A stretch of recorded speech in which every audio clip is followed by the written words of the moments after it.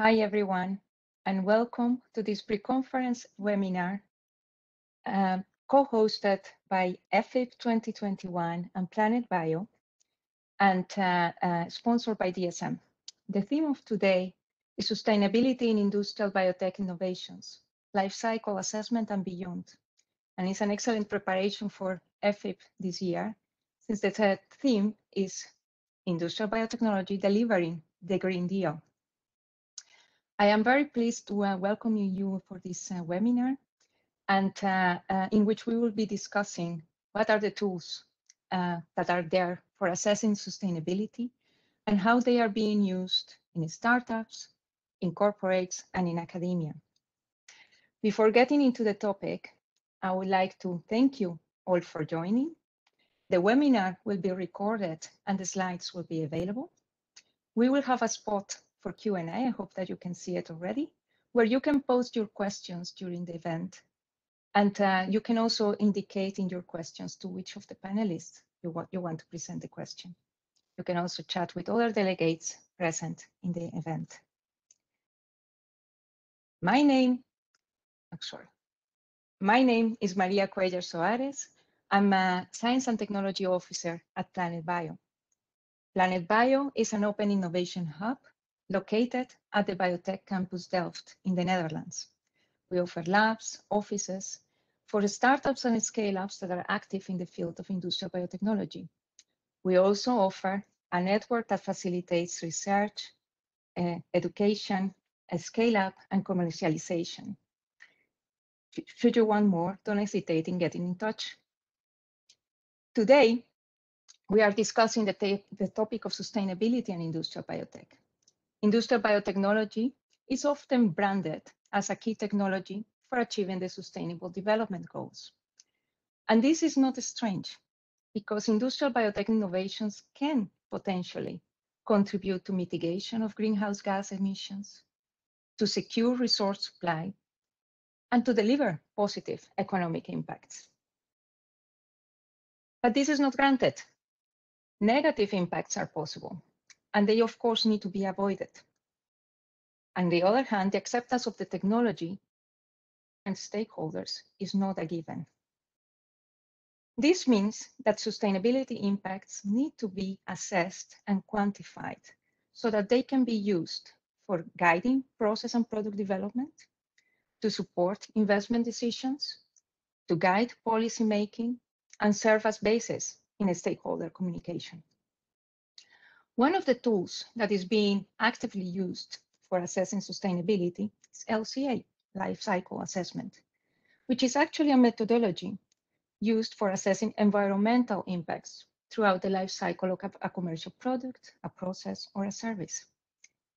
It consists of 4 steps, starting with a goal and scope definition, where the system boundaries are very well defined, and very importantly, the objective of the assessment, the goals of the assessment need to be well defined. It follows an inventory analysis where all inputs and outputs are taken into account, both materials and energy, followed by the actual quantification of the impacts. Throughout these steps, there comes interpretation, which goes about checking the data, the quality, the consistency, and whether the results are still aligned to that original goal and scope. Several impact categories can be quantified by means of LCA, and they can range from a very specific emission, for example, CO2, but they can also be used for combined impacts. For example, if you want to assess whether your processing route has any impact on climate change, or an area, whether it has an impact on human health, for example.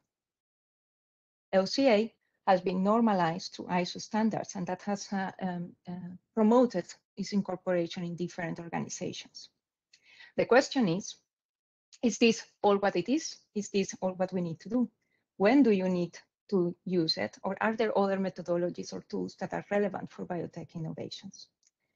So with this in mind, I'm very pleased to present you to our set of speakers for today, in which we will be looking at the perspectives from a startup, Full Foods, from a corporate, DSM, and from academia through TU Delft.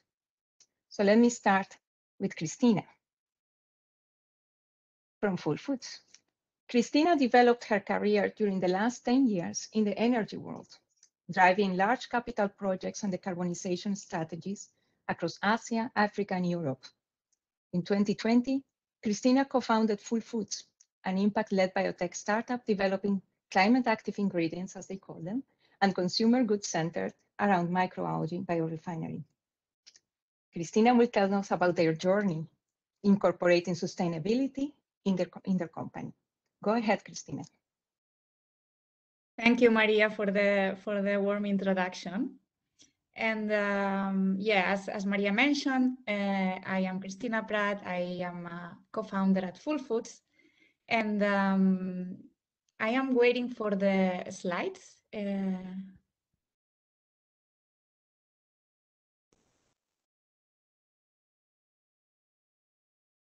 I think you can move it already or not? Yes, perfect. Thank you. So yes, we started Full Foods in 2020 to create food and beverage products that net benefit the planet and people's health through the way they are produced, freeing up arable land, using limited resources like fresh water, and efficiently recycling CO2 to produce nutrients. And we have two main focus areas. One is the climate, and the other one is health and nutrition. And our source to achieve all that is microalgae. Microalgae have been around for years. They currently produce half the oxygen we breathe on Earth, and they are more efficient at capturing CO2 than trees. However, they haven't been very recognized in the food sector.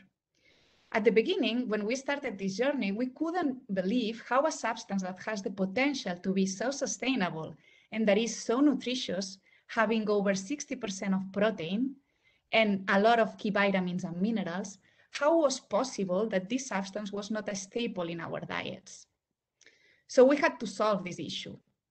And the challenge was twofold. On one hand, the technical part, solving for the product properties, the organoleptics, the flavor, the solubility, digestibility, bioassimilation, but also trying to solve for the product positioning. There was a lack of market awareness around this substance. A lot of effort was being put into resourcing new ways of cultivation that increase the yield.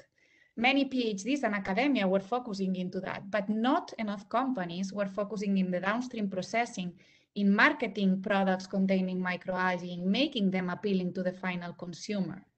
And that's why Full Foods has these two branches. On one side, we are offering science-based solutions using innovation and technology.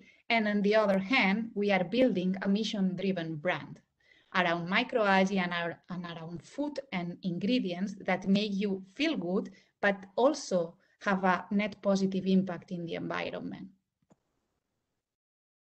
And what we do basically can be divided into three main buckets.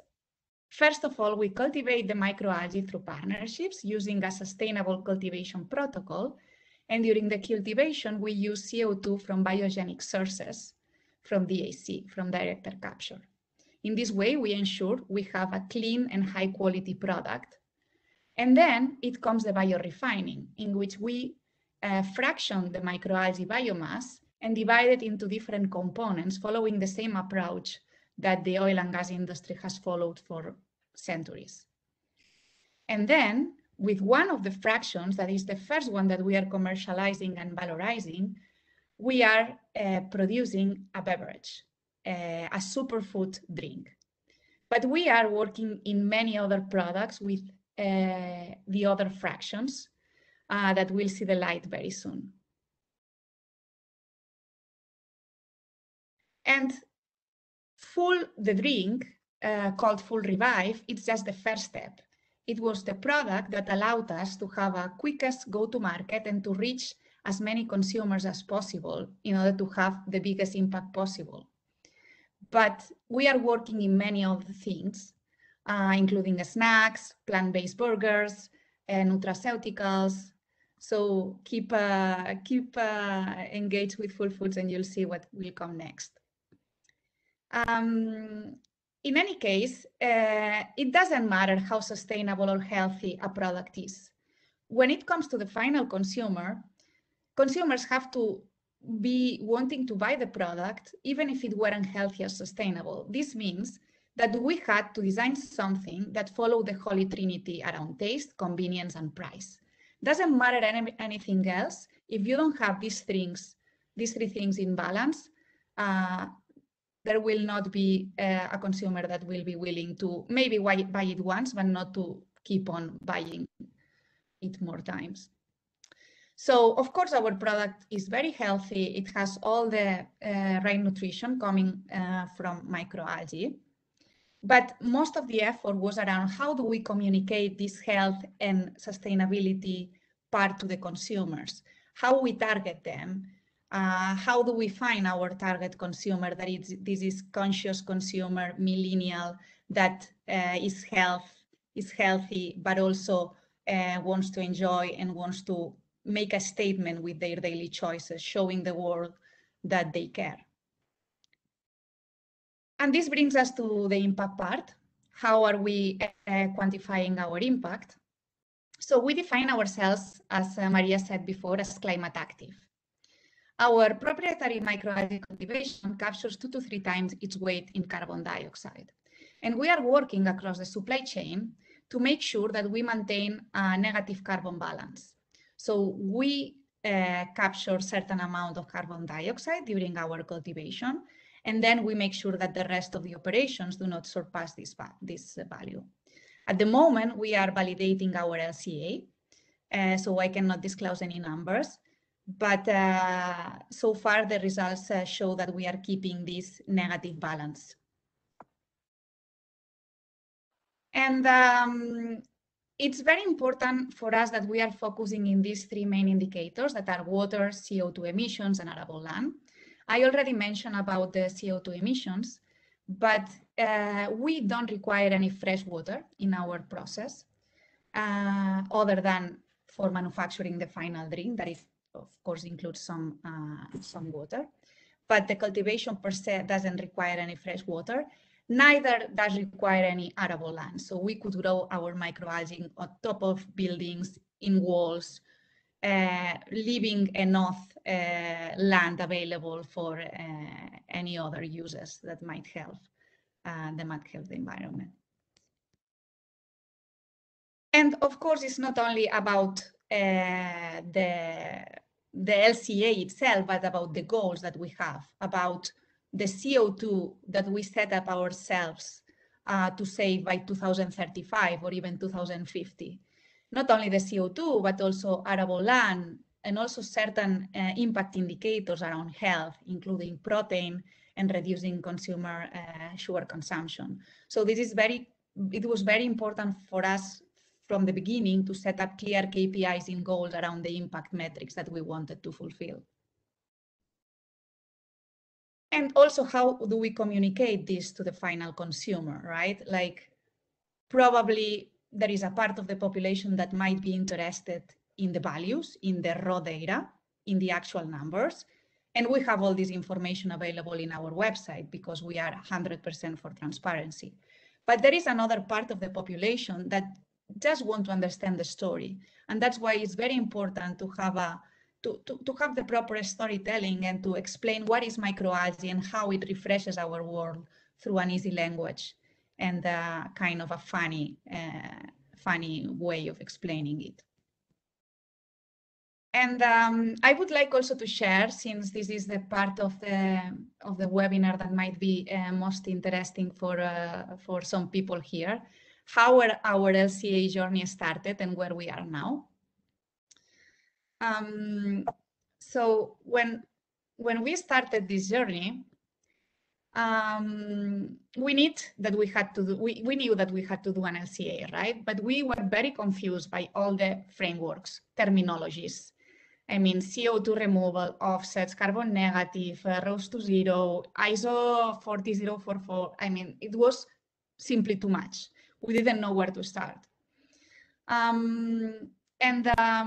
That's why I would like to share some of the questions that we asked ourselves, and some of them we've been thinking through for the last few months, and we don't have clear answers yet. But I think it's very important for any company that is starting the process of doing an LCA to first, before anything, answer these questions or try to answer these questions, because it will help a lot in order to identify the right partners to perform the LCA, but also to make them accountable for it, and also to communicate it in the right way.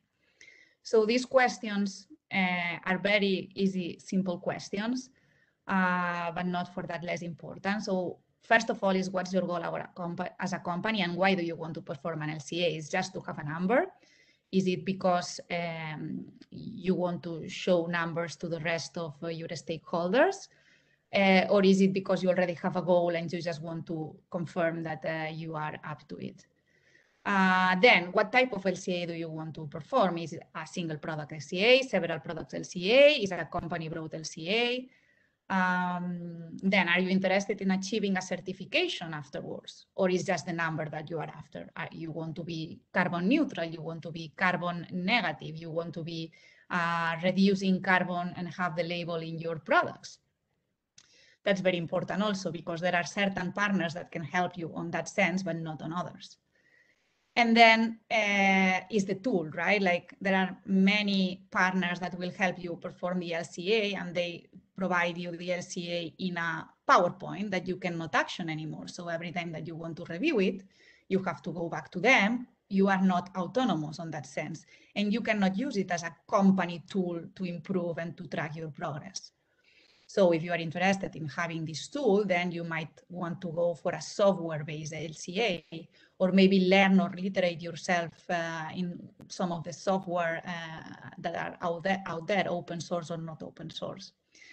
And last but not least is, once you know the results, are you thinking of setting or removing, or it's enough for you just to have the values? And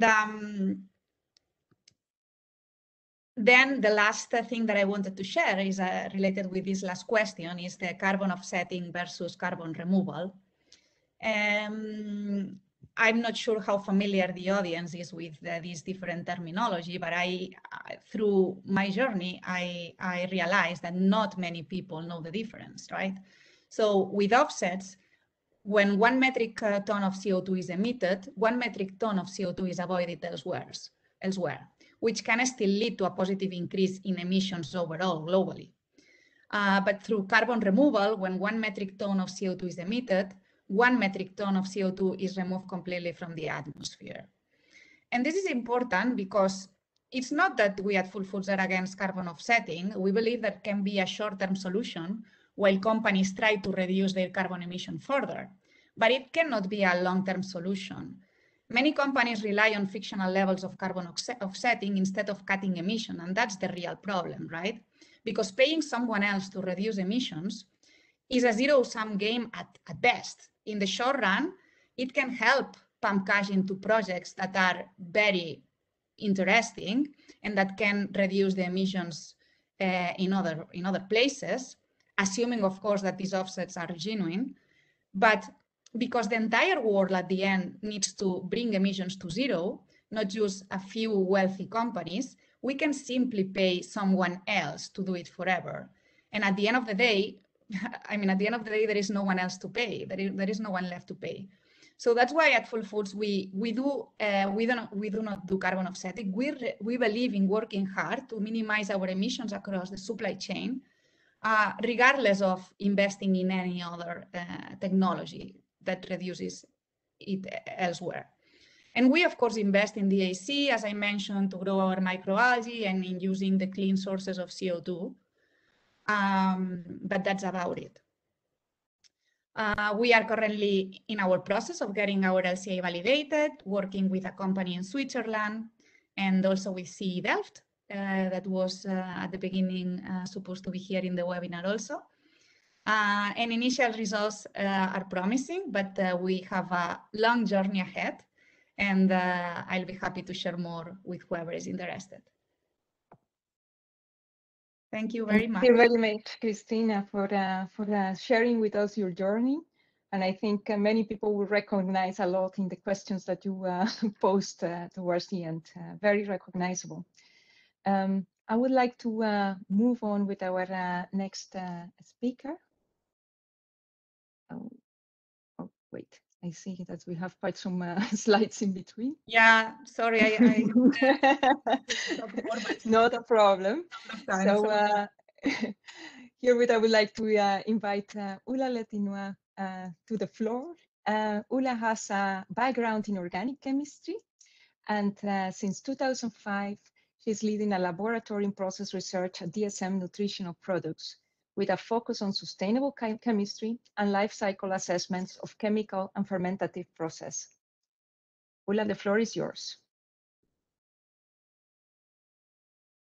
Okay, can you hear me?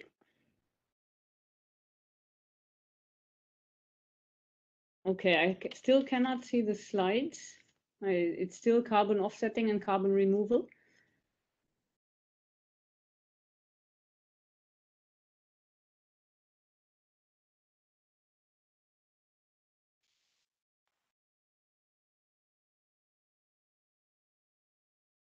Can you see it now? No. On last Martina, Friday, maybe you can help. it worked. Should I do something? Ah, now I see something moving. Yeah. Now it says life cycle assessment for decision making in corporate LCA at DSM. Okay. I try to switch the slide.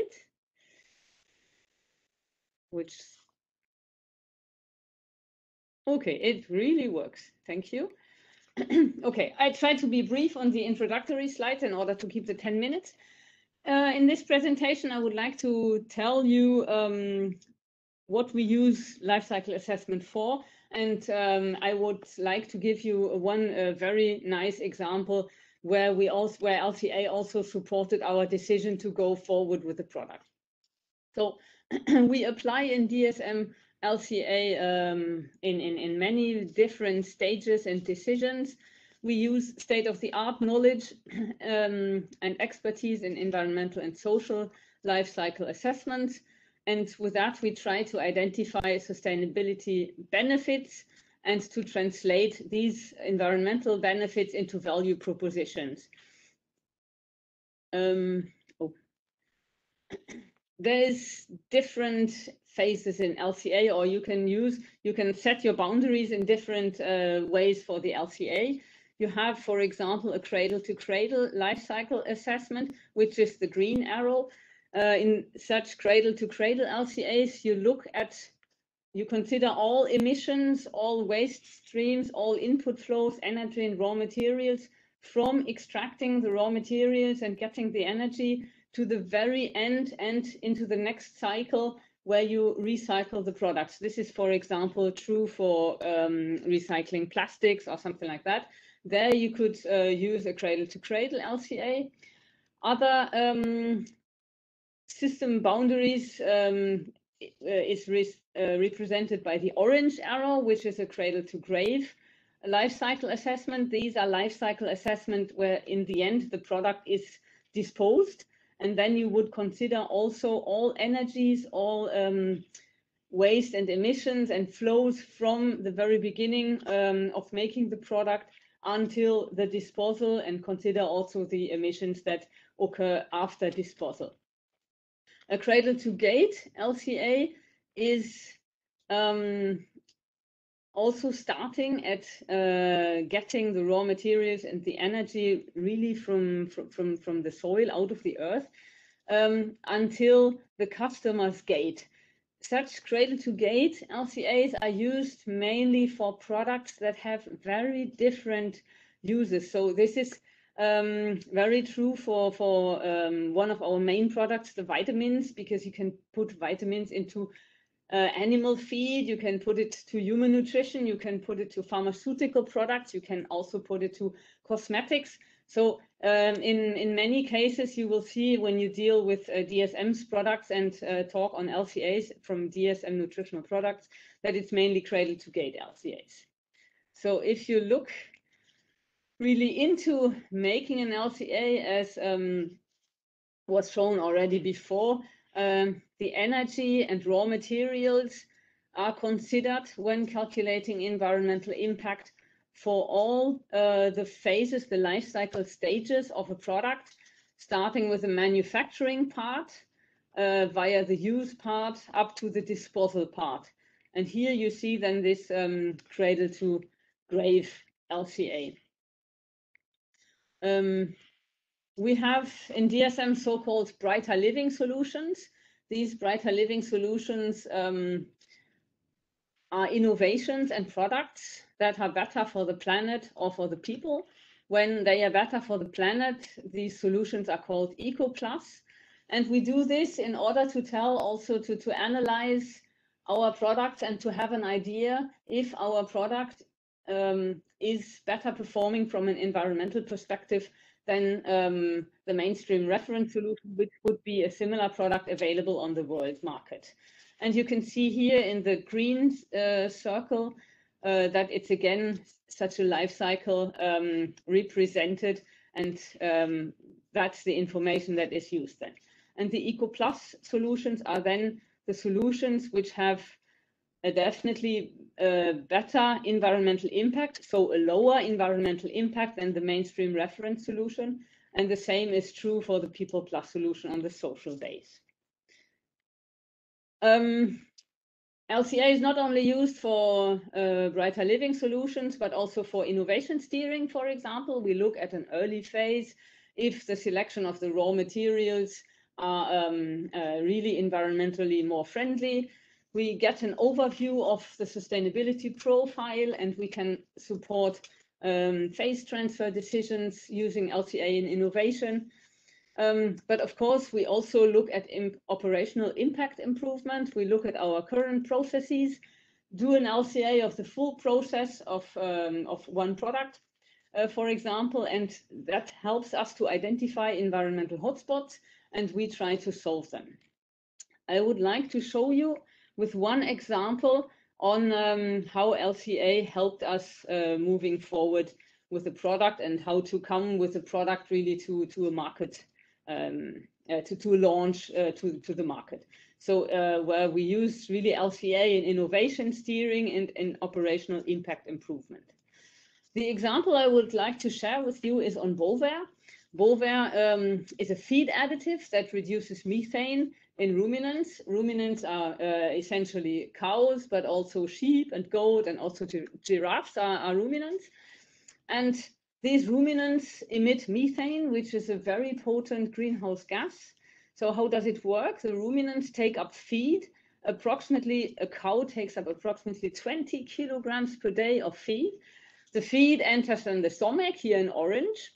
And the feed is broken down into, if you read from the bottom, into butyrate, propionate, acetate. And these three volatile fatty acids are the energy which is used for milk production and performance of the animals. They also release, when the feed is broken down, also carbon dioxide is released and hydrogen, and also methane.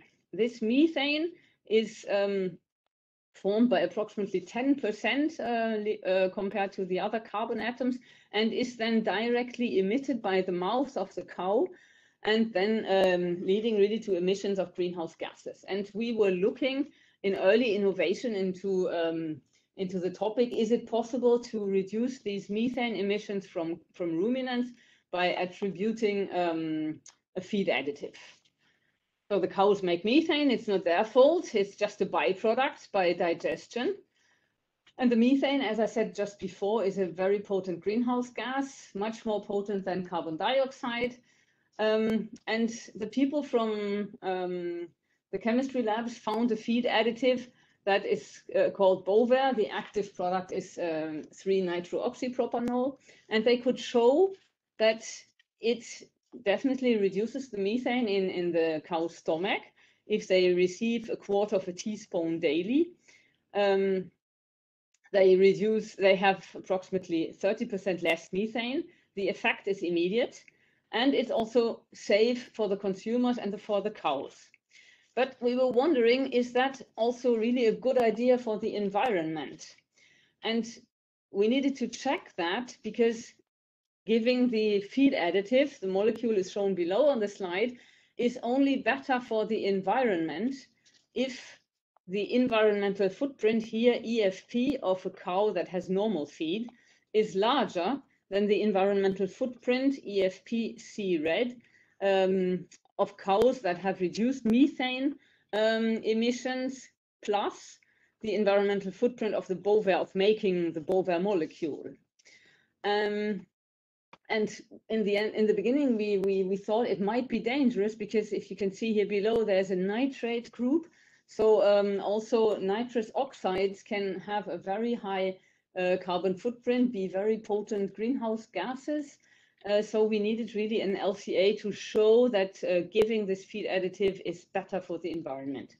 Here you can see the system boundary that was used in the LCA, where we have looked at the carbon footprint of 1 liter of milk of a cow that receives this a quarter of a teaspoon of the feed additive, compared to 1 liter of milk from a cow that does not receive this feed additive.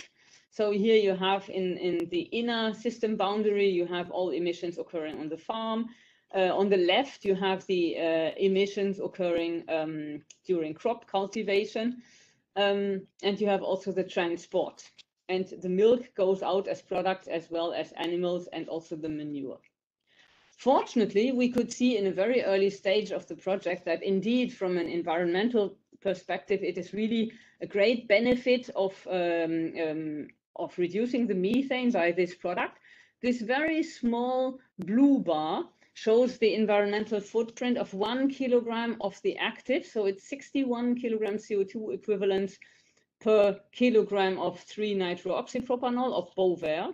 And this very large negative green bar is the carbon footprint that is avoided by attributing these 60 kilograms to the animals. So you have really a significant net reduction.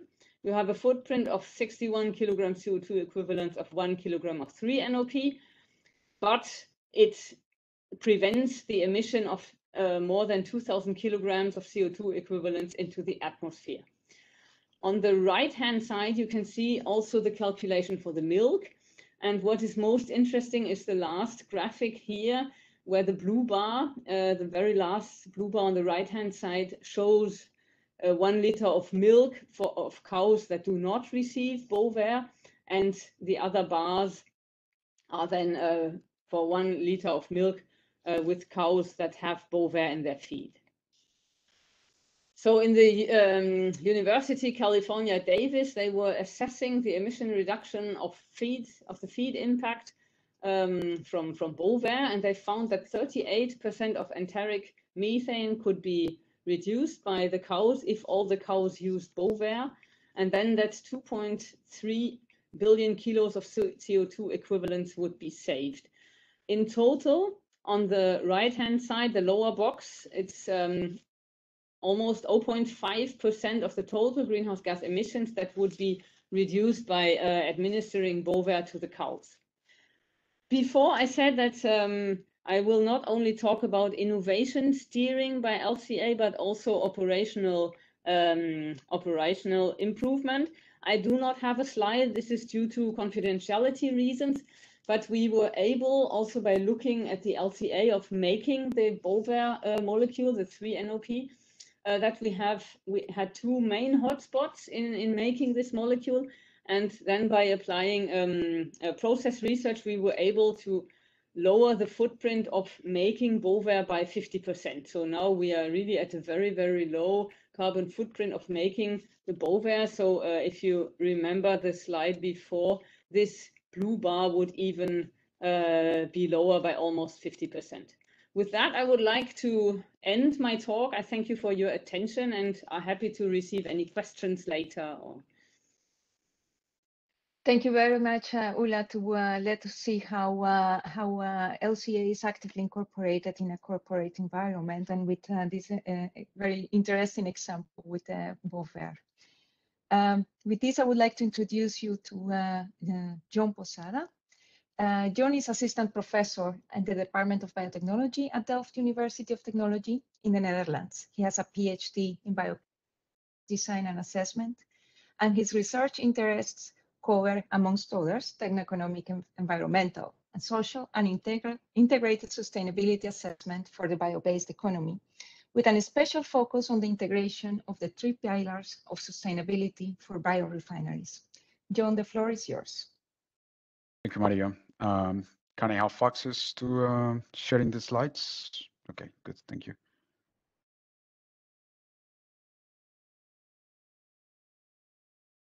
And I think you can now see the slides, right?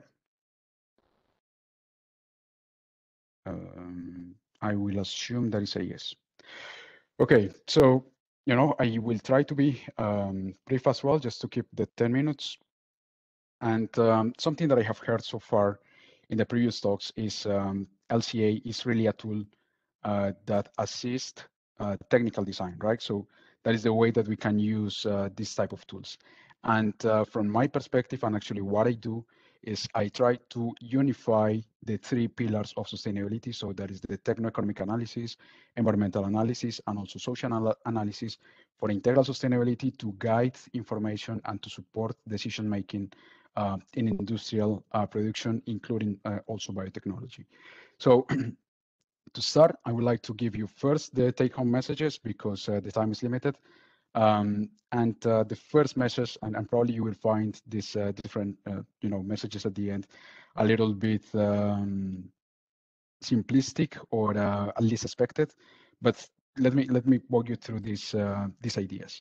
So any innovation, and in this case for biotechnology, will lead to different impacts. And these innovations lead to impacts in the 3 dimensions of sustainability, in economics, environmental, and in society. But something that we have to understand is that the level of these impacts will really depend on the context for which we have a specific, geographical context, technological, environmental, and socioeconomic context, and also different scales. So the larger the production that we may have for one specific product or value chain, the larger the impacts in these 3 dimensions could be. But what we aim to do is to understand the consequences on the 3 dimensions. So also going beyond environmental impact analysis. And for that, we actually have quite some different tools that we can use to be systematic. So that is the first thing, to be systematic and consistent. So the tools that we use, they should be scientifically relevant. And I think, and that's part also of my opinion, and that's also how I have also built my academic career, is that these different tools and design approaches, they should be inclusive. So accounting for the opinion, for the concerns, for the values of the different stakeholders that may participate at the end in these different value chains. So this is not a trivial task. And this is the last take-home message that I have for today.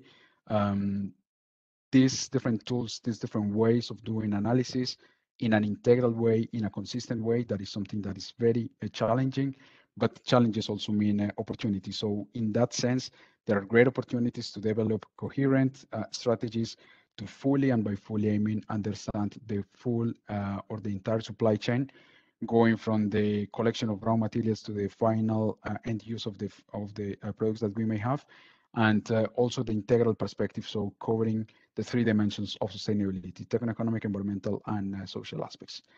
And let me elaborate a bit on these ideas. So there are different opportunities to do innovation along the value chains, and also, or in particular in this case, for industrial biotechnology. We can have innovations at the production of the raw materials, biomass, or any type of carbon element that we may have to produce or to use in our systems. Anything related to the logistics, collection of our raw materials and distribution of the raw materials, conversion of the biomass into different levels of conversions, and also doing the upgrading of these products at different levels, and then also the final use, so the application and the end of life of the different products. So yeah, there are different ways or different stages in which we can have innovations. And these innovations also go, we can also zoom in those innovations in terms of process design or equipment design, and even going to the level of the microorganisms in those cases. But something that we need to keep in mind is that any innovation along the value chain or within the process will have impacts on the 3 dimensions of sustainability. So we have already heard about LCA for environmental impact analysis, but there are also other tools for techno-economic analysis, so for process design, and for social impact analysis, so everything related to social impacts, either at the large scale or at the small scale for specific regions and contexts. So the first thing is this is really something related to the different scales, and then we can have innovations at the fundamental level, at the engineering practice, and also based on social sciences. So for this different type of impacts, we'll have effects on the economy, on the environmental, on the environment, and on society, as I said before. And in order to do that, and depending also on the context, what we do in my group is we combine 3 complementary research directions. So the first one is everything related to the technical design. So this is anything that has to do with process design, modeling, simulation, and economic analysis, not only for the process, but also for the entire supply chain. Also everything related to sustainability science, so analysis of different impacts, in particular, or in this case, for environmental categories or for environmental impacts, but also for social impacts. And something that you see here in the slide is that I have different colors because techno-economic analysis, techno-economic evaluation, and life cycle analysis, those are tools that are very well known, very well defined, and even standardized, like in the case of LCA. But for social impact analysis, there's still a long way to go ahead. And also because there are different methods being developed, and because they also aim to cover impacts at different scales. So in some cases, we focus on macroeconomic analysis. In other cases, we focus more on microeconomic analysis, depending more on the company or on the corporate that we are analyzing at that point. And finally, the third research direction is related to socio-technical systems, where we have where we apply participatory methods to include or to invite the different stakeholders to take part in the decision making for the development of the supply chain, or at least for the development of the specific technology that we are developing in that case. So yeah, that is actually the next level of analysis. So just for you, one example in which I've been working for quite some time and doing a lot of supervision is on sustainable aviation biofuel production. In those cases, we have combined all of these different alternatives. And the point is, for production of aviation biofuel, there are many different raw materials, feedstocks related to agricultural residues, for example, or to forestry residues. And then for these different types of raw materials, there are also different technologies that can be used. So chemical processes, biochemical processes, thermochemical processes. And if you look at the number of possibilities only for one region, because the analysis that I've done is mainly for Brazil as case study, and even limiting that particular case or that particular region, we managed to analyze over 300 combinations of raw materials, technologies, and processing conditions. So yeah, this is something that is, is one important part for the decision making, for the design, where we combine the technical aspects along with the environmental impact analysis. But then the next level, and that is also what I'm working at this point, is the implementation and the integration of social impact analysis. In this case, we have been working a lot on macroeconomic models, input-output analysis, to determine, for example, generation of GDP, new employment due to the new value chains that are created. We have also analyzed human health. We have analyzed imports and exports for specific regions. So this is really about understanding how the implementation of those novel technologies will affect the specific region where we are. So by having this sequential but also integrated type of analysis, we are able to understand the implications of these novel technologies and innovations. But that is not, by doing social analysis, we don't stop only in doing the quantitative analysis, the more macroeconomic type of analysis. In this case, we are also inviting stakeholders to take part in the discussion and decision making for the new value chains that we are creating. So we have people related to the production of biomass, people from the government making decisions on infrastructure or even in policies, environmental authorities. We had also chemical companies which were interested in the production of aviation biofuel, and then in those cases we also needed to talk to, for example, airports and airlines. So we really had a strong participation of the different stakeholders, and then with them, we managed to discuss the different technical designs, so the technologies, the supply chains, everything related to the process, the economics of those specific value chains, and then also the environmental impacts, not only for the process, but also for the entire supply chain. In this case, I show just one figure for the region of Sao Paulo, where we analyzed also different biorefinery systems. So all of these quantitative results on technical, economic, environmental, and social aspects were discussed with the stakeholders. So based on these participatory methods, we first managed to implement their concerns and their preferences in the technical design. So we really managed to interpret their concerns and their opinions and translate those into technical technical specifications. And then from that, we at the end managed to have systems that were more acceptable. So based on all of this approach and based on this integrative vision, we managed to come to a ranking of supply chains for the production of aviation biofuel with best integral sustainability performance. And all of that was based on economic, environmental, and social aspects, considering technological aspects, but also non-technological aspects for the entire supply chain. So my message here is, again, any innovation will have effects on economy, environment, and society. It is always context dependent, and we need methodologies that are scientifically and socially relevant.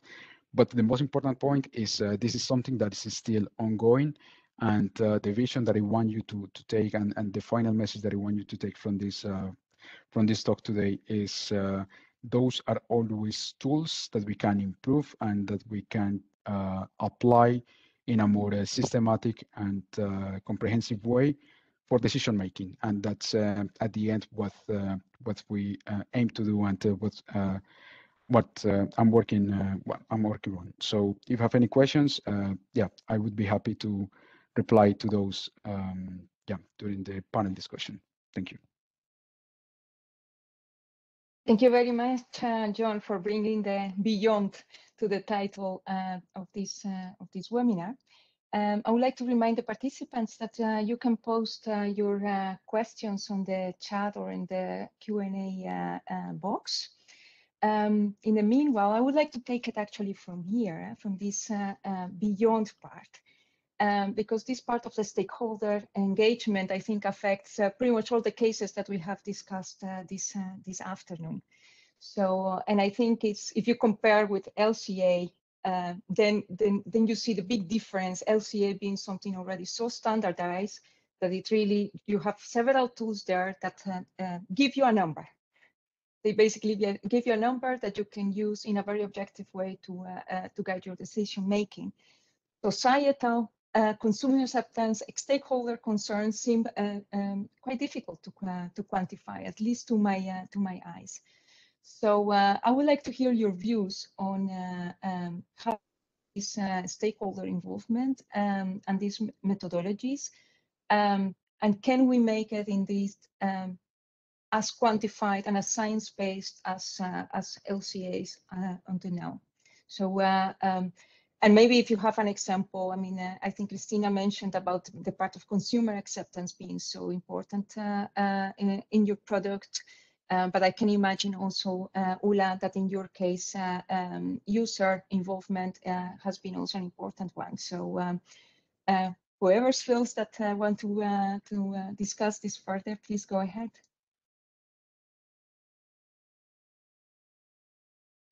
Shall I start? But probably my answer is a bit obvious. I'm very much in favor of including stakeholders as part of the design. And something that I have learned, along this journey, taking already something like 5 years since I've been trying to do this, is that we as technical designers, as process designers, always overlook and underestimate many different problems that we may encounter in the actual application of novel technologies and novel processes.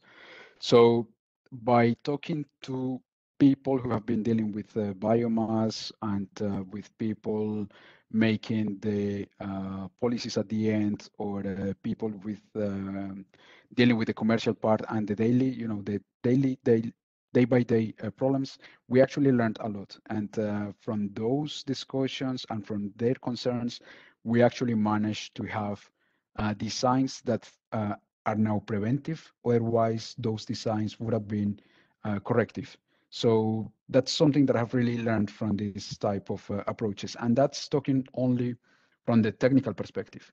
Then if we say, okay, in addition to that, let's take into account environmental and social aspects, the designs that I would prefer as a technical person are probably not the same designs as the ones that come at the end after doing multi-criteria decision making or multi-stakeholders decision-making analysis. So yeah, this is something that can really enrich the discussion. And yeah, in my case, as an academic, always being curious about different possibilities. This is a discussion that just grows and grows, but that brings a lot of knowledge. Worthy effort, because Yeah, it does sound like being very much intensive, and you have to create a lot of different settings depending who your stakeholders is. So it's a lot more intensive than running a CIMA Pro simulation. Let's put it like that. Yeah, it's going out of the office. Indeed. Ula, do you have any experience on this part? Yeah, I mean, engaging stakeholders is of course very important. What we have at DSM is really we get a lot of questions of customers from customers. I can say too many questions to handle really immediately. So we feel the pull from the market, from the customers that need information on sustainability aspects from our products. And what we also observe in several cases is that customers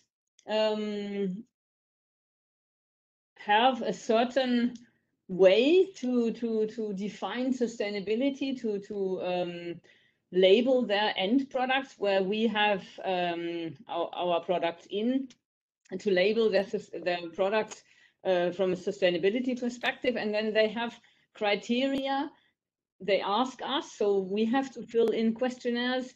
How did you make it, and how do you rate according to our guideline? And then what we see is that we really need to get into a discussion.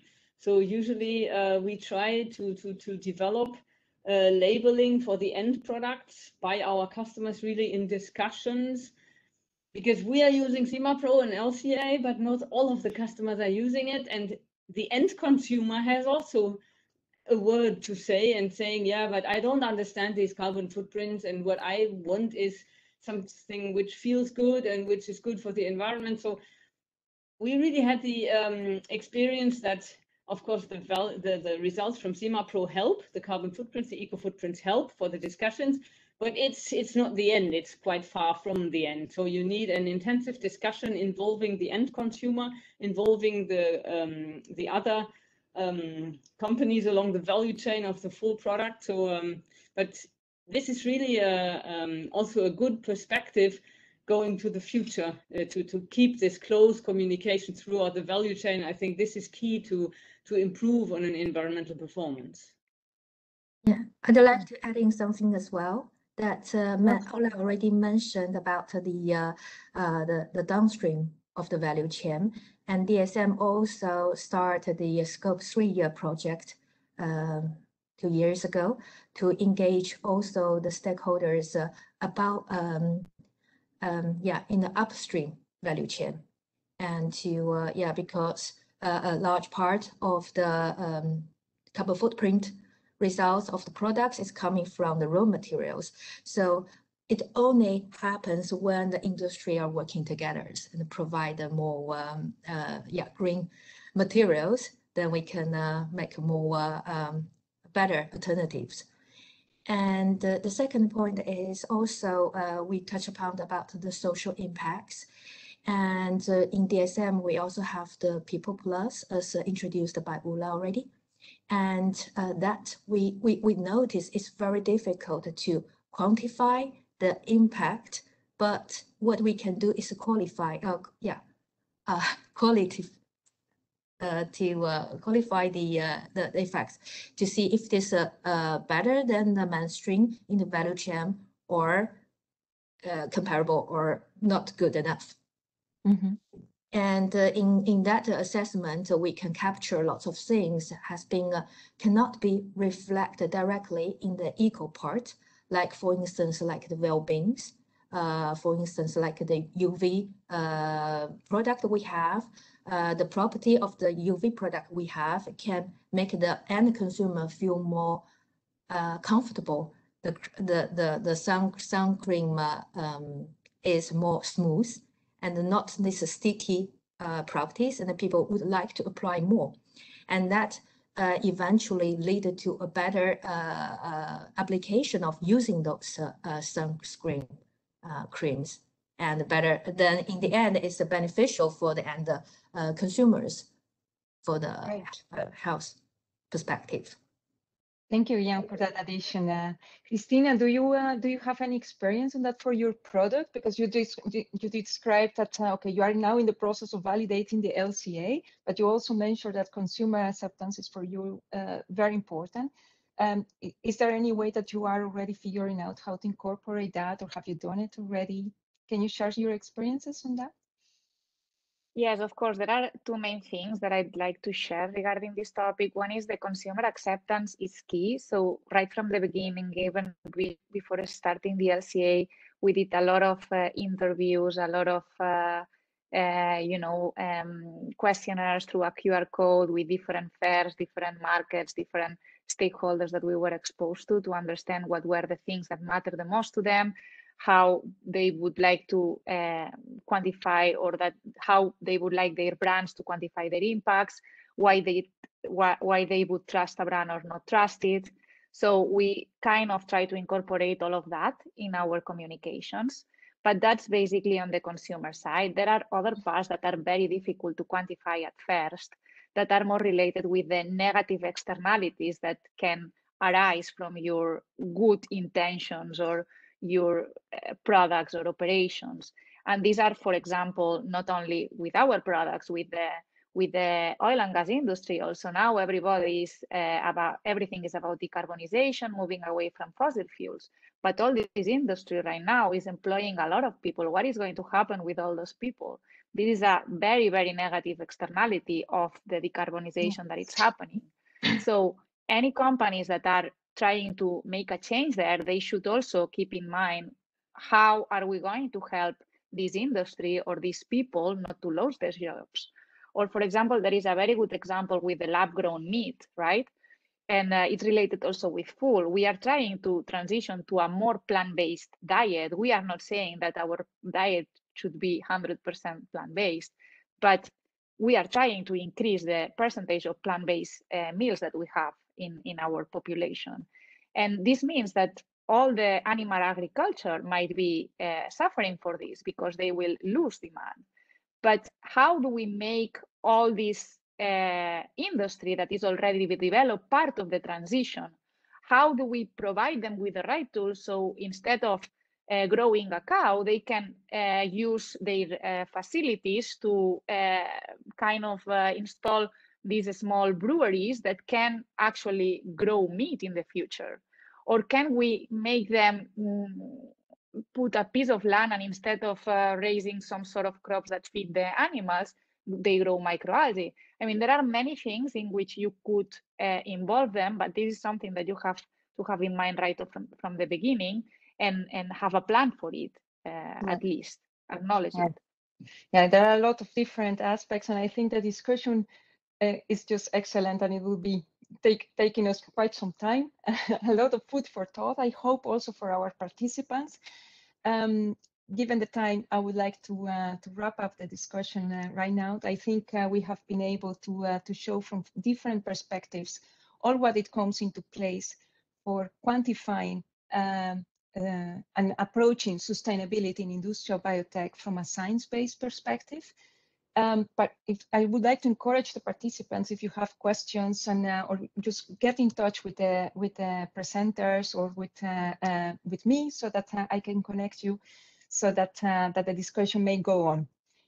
Thank you very much also for the speakers for your time and for sharing your presentations here and your perspectives. I think it has been very valuable. And I would like to now to give the floor shortly to Agnes to give us some information regarding the upcoming EFIB. Thank you very much, and good afternoon to everyone also from me. And I'm happy to say a few words from EuropaBio. And of course, first, a huge thank you for the very interesting perspectives shared in this session by Christina, Ulla, John, and Yang, and of course also to Maria, Planet Bio, and DSM for hosting and sponsoring this pre-EFIB webinar today. So just very briefly before closing, I will say a few words about this European Forum for Industrial Biotechnology and Bioeconomy, which is getting very much closer now. In fact, we're just 2 weeks away from the event, which will take place in Austria, in Vienna, on the 6th and 7th of October. And we're very happy to be able this year to progress to an in-person event. And of course, we will have and implement a thorough COVID hygiene concept for this. But to say or to show you here just a few key figures, what can be expected at EFIB. We will have plenaries and sessions focusing on different industry sectors and business areas, from bioprocesses and technologies through to food, feed and nutrition, financing and investment, etc. And as will be in Vienna this year, working with our local partner, Lisa Vienna, we will also include sustainable cities to our list of topics. But as you see here, we are expecting around 300 participants from about 150 organizations. So there will be a range of opportunities for networking and exchange and one-to-one partnering running throughout the event. We will also have our exhibition back again, where we will have our startup village with emerging innovators and scientific approaches presented in academic posters. And this year, it's also the 25th anniversary of EuropaBio, which you will be able also to take part in the celebrations for, with a vote on the highest impact advance in industrial biotechnology that have been nominated by our members. That amongst many other things to look forward to, and we are really much looking forward to it, and we hope that we will see you there. And for further information, of course, feel free to reach out to us at any time. And yeah, with that, Maria, I think we will close today's session, right? And we thank all of you again for participating, and hope to see you in Vienna. Bye-bye.